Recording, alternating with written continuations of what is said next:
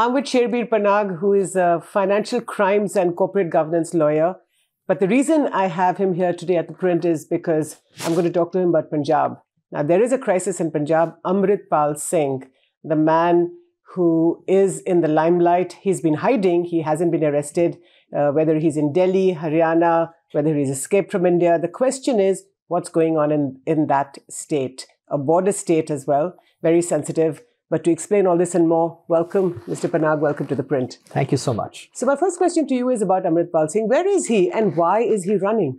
I think Amritpal's antics, antecedents, and also his false sense of bravado is sort of on display in terms of how he's capitulated from I'm not scared of the agencies to I will not come forward and face a legal process.